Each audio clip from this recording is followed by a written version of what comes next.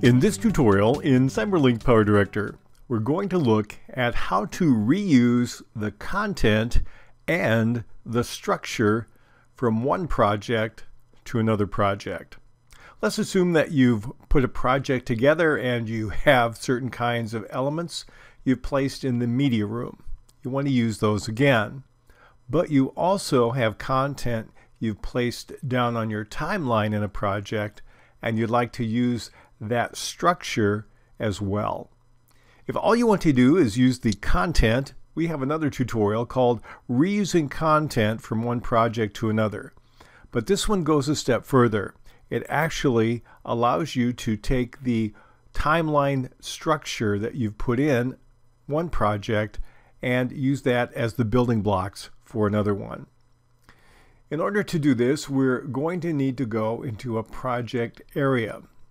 So I can do that one of two ways. I'm in the media room and I can click on the right blue arrow and choose My Projects. Or the same way to get to that screen is to click on the Media Content down arrow and click on My Projects. Now immediately what it will attempt to do will be to rebuild a list of all the projects it can find in the default location.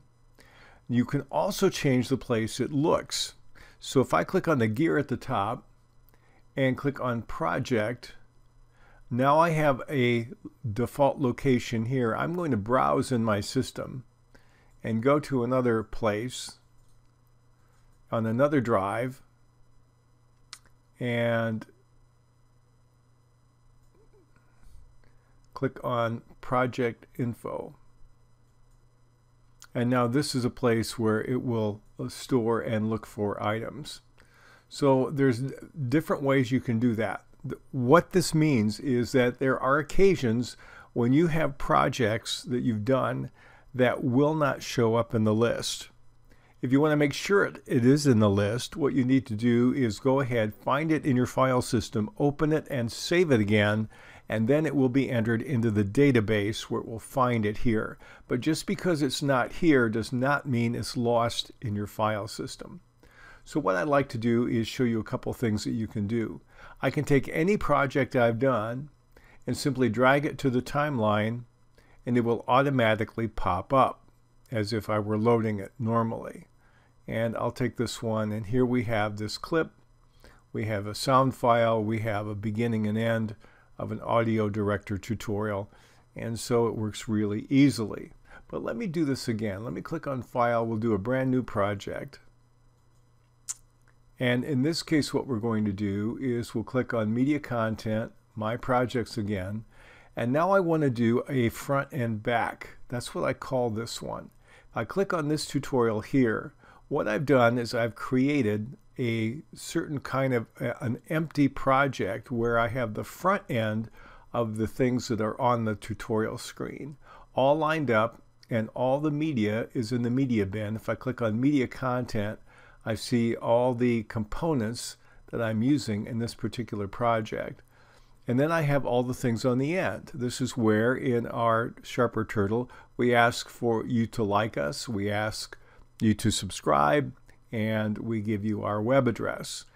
I don't want to recreate these over and over and over again, so all I did was create an empty project where the front end is the way I want, the back end is the way I want, and all I need to do is enter the content in between. What I could do as well is I could say, well, I'm going to change the front end, but I want the back end to be standard. I can go ahead and delete all these things and leave the gap, and now I have a back end that I can use.